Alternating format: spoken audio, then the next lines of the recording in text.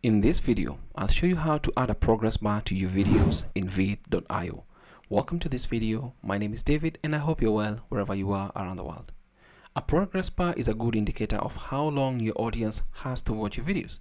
We all know that the attention span of people online, especially on social media, is not that good. Therefore, to keep your audience engaged, adding a progress bar can be one of the ways that you can improve engagement for your videos.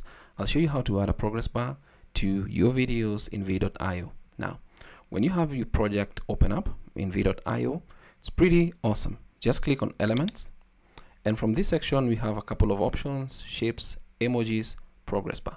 If I click on View All, for us to see the number of progress bars available, we have the line, we have the box, we have different options available right here, including circles, countdowns, this one is counting up, and different options available. So let's say we begin with the default.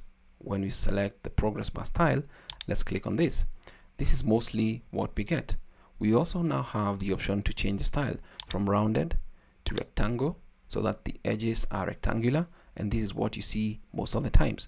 Once you do that, you can now change the progress bar and set it where you want it. Let's say we want it up there, then we can just adjust this to run across from this section, and then to run across from this particular section. We can also bring this down so that it touches that section. We can also change the color. Let's say we go with maybe something like more like a purple color. Looks good. That looks good. You can also set the duration of this particular clip to where you want it to be, and when you set it there and click on this, it tends to adjust to that particular section. So really depends on what you want, and you can delete the progress bar. So if we actually play this, welcome back to my YouTube channel. My name is David, and let's get into today's video. That's what the progress bar looks like.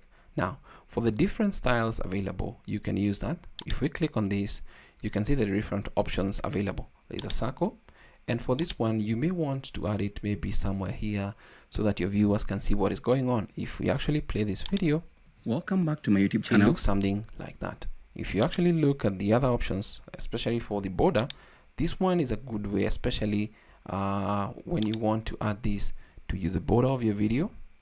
Let's say we have something of that sort. Let's bring it somewhere there. Looks good. And then we take this from the beginning. If we play this, welcome back to my YouTube what channel. Happens? My name is David, and let's get into today's video. It looks really, really awesome. Can keep your audience engaged and give you a very good effect for your videos. We can also do this is the reverse border to reverse the progress for this, that it begins from those sections and in the different positions. And then there's one that I'd like to show you. There's the rainbow border, where you have a couple of different colors here. Let's see. Welcome back to my YouTube really channel. Good. My name is David, different colors, and let's get into for today's different video. sections. More or less, the rainbow colors are just flowing in. Really, really awesome.